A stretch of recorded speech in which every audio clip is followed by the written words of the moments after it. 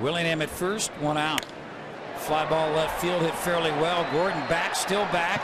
He'll play it off the wall. Willingham into third base, throw to second, and they're going to have Doumit tagged out at second base.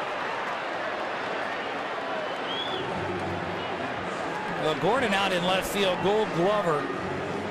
He played that ball well, got a good break on it, realized I'm not going to catch it. He stopped and played the one hop off the wall.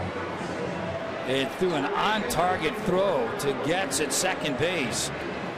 And Getz just turned around and was waiting for Ryan Doumit and tagged him out. Major League leading 12 assists for Gordon this season. He played that Karam Danny perfectly. Did not get too close to the wall. Waited for the bounce and had Doumit out by several feet.